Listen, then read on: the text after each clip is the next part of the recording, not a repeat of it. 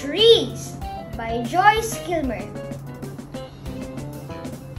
I think that I shall never see a poem lovely as a tree whose hungry mouth is pressed against the earth's sweet flowing breast.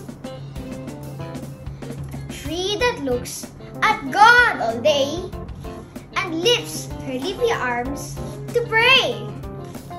A tree that may in summer wear a nest of robins in her hair, upon whose bosom snow has lain, who intimately lives with rain.